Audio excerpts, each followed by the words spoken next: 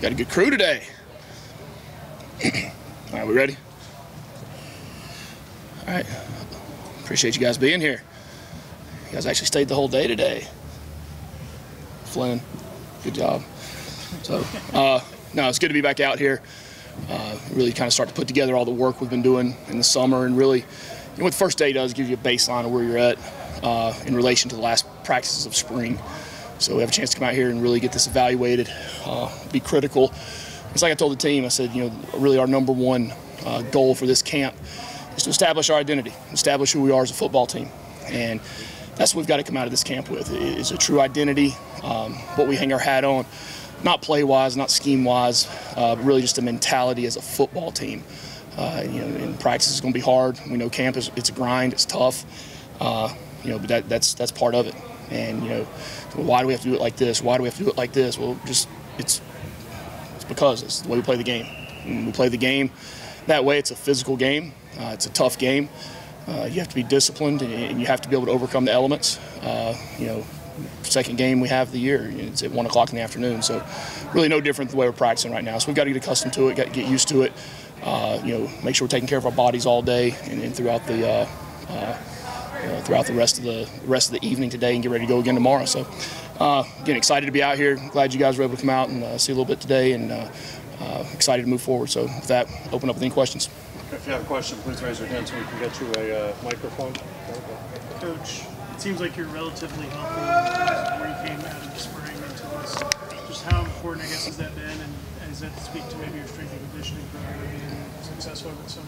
Yeah, it does. It speaks to AJ and his staff and what they've done, but also to the credit to the players and the way they've come out in the summer and attacked it. Because you could kind of slop through and go half in the summer, and you're not going to have that baseline of health that you need. So, we've got a couple guys that are out and going to be out, as we all know. Leo, Juju, Bryson Dixon. It's good to see James Blackstrain back out there today, starting to move around a little bit. Still no contact, but getting back moving in the groove. So it's good to see him out there.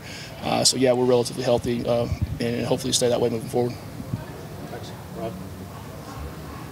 Coach, when you're talking about the conditioning program this summer, how did you see the team perform towards the end of practice? I mean, pushing through the heat and that type of thing. Yeah, and it was actually pretty cool out there today compared to what it's been in the past couple of weeks.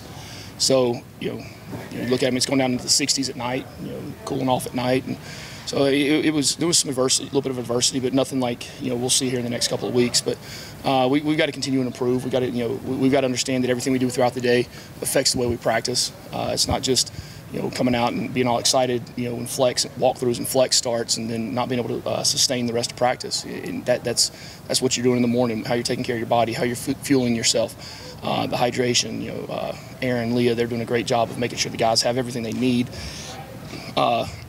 for nutrition, and we got to make sure our guys are doing it. Because you talk about mental toughness and mental discipline.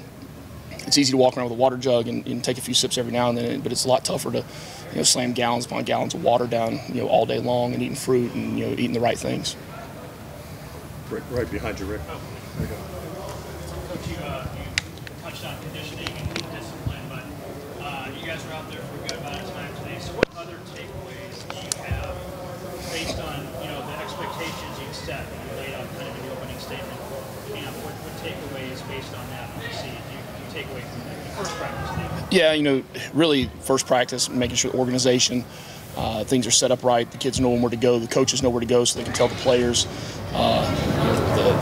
being able to sustain through the drills. We're doing a lot of two-spot things right now, so we're getting double the amount of team reps out there, which is really good.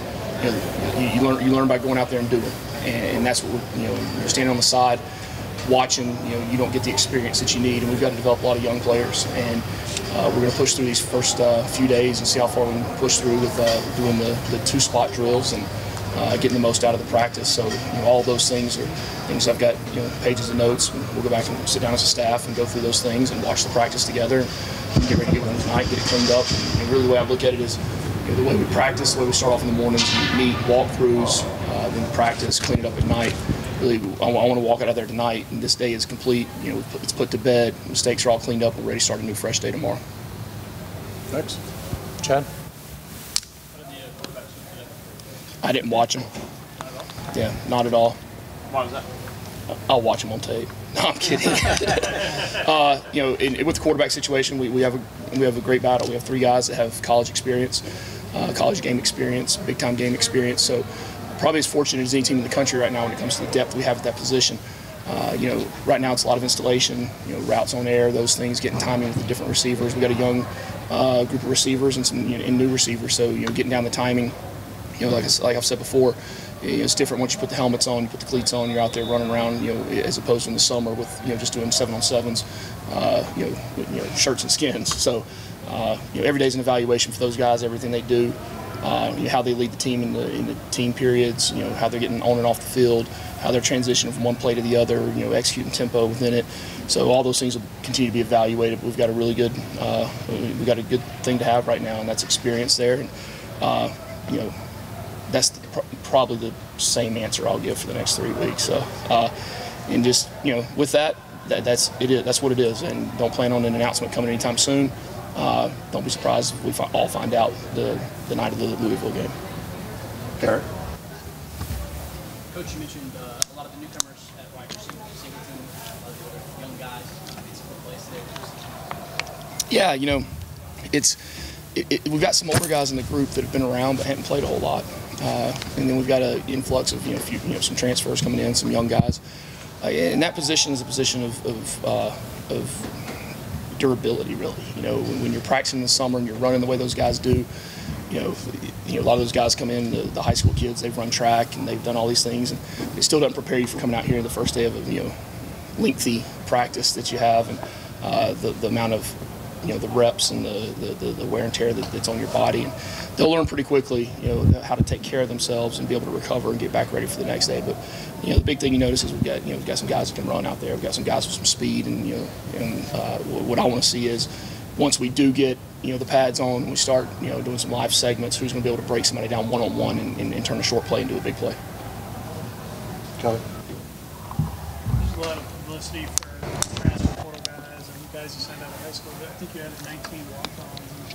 And the walk-on program here has just traditionally been successful, and you guys have had some success in building scholarship guys out of walk-ons. Can you kind of talk about just how you build that up and kind of what those guys mean, especially during camp? Yeah, the ACC had passed a waiver to allow us to go to 120 in camp, which is a big difference. From the 110, those 10 extra guys you have in camp make a big difference when it comes to legs, and allowing us to be able to do 2-spot drills. When I was hired, that was something I wanted to make sure that we elevated was our walk-on program, our preferred walk-on program. We wanted to make sure we had really a group of quality guys that not only would be able to be a part of the team and work their way in, but would have a chance to work themselves into playing positions. And really a lot of that credit goes to Coach McFarland. That's something when he came in that me and him had long conversations about, and I wanted him to take over and be a part, really head that thing up is the walk-on program, and just with his relationships within the state with high school coaches and the trust that he has among those guys to be able to get those guys to come in here and be a part of the football team. Really looking forward to those guys in their future. Rod? You talked about the new faces at wide receiver on defense. I guess the same is true with the linebacker position. How have they adapted to what Coach Thacker's and Coach Shearer are trying to do there? Yeah, they've had the reps all summer. So that's a really good thing to get those guys. We're really going to go as that group goes on defense, and it doesn't matter how many play calls you have, how many schemes you have. It's the ability to go execute those things and get those guys to play, and that's what we're trying to find now is those guys can go out and execute and get the defense set the right way.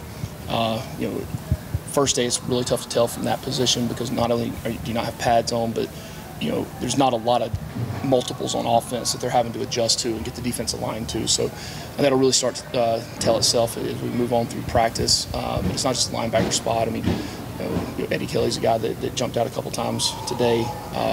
Maybe on the D-line. Two of the young guys that have been around for a year or two, Horace and Zeke, both just look totally different. Out here, AJ's done a great job with those guys. Now we got to get them in shape to be able to play consistently, and then some of the guys on the back end. I mean, you have the guys that've been around that everyone knows about, but then Omar did a good job. Flash a few times, then Mari Harvey a couple times. Flash doing some things. Excited to see what Rodney Shelley's going to be able to do out there working with the defense as well. Time for a couple more from Coach. Anything else? Jackson. Coach, the team was taking things out today. It's the same preseason today. Really? You can use that as an asset, like your team being open like that. I could care less. They could care less. I could care less.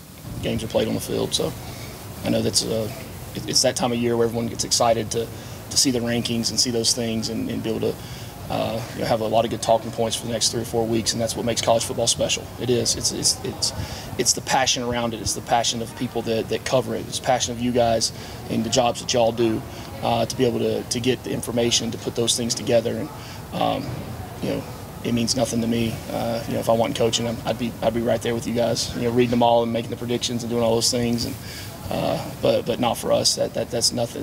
Those external things have zero factor on how we come out and practice every day. Jack, you want to wrap us up? You good? Kelly, you want to wrap us up? Good. Offensive line depth has been kind of a concern the last few years. And it seems like now you have both some depth and also ability with flexibility to move guys like Jordan Williams who play inside or outside. Yeah. And how much does that change, I guess, what you're able to do in practice, and also just how do you kind of work those reps with those guys? Is that more deep, and just kind of how do you work all that? No, it's premeditated. Every day we have a list. We have a depth of how we're going to rotate those guys, how we're going to roll those guys, how we're going to get them multiple reps. We do a lot of indie periods and group periods where they have a chance to work at different spots. Right now, it's just kind of getting people comfortable and used to the playing next to each other. And then as days go on, we'll continue to move people around and develop that depth. And we do. If you could have, you start to get to the point where you have 8 guys, 9 guys that you're comfortable, putting in the game. Now you're up, some of the upper, groups in the country as far as the depth goes. And at that position, that's what it's about. You got your first 5. They're going to trot out there the first game, but the depth that's behind them is what's important. It really is. That's because not only does it replace them when they get hurt, that's who's pushing those guys. When you've got people behind you that are pushing you. I mean, just look at, for example, Corey Robinson. Look at the transformation he's made in himself. He looks totally different than he did even in spring practice, and that's because there's other people there. I mean, there's people pushing. There's no one comfortable in any positions out there, and that's what we want to make sure happens. Thank you, Coach. Is that it? Go Jackets! All right. I appreciate y'all. Thank y'all. Thank you guys.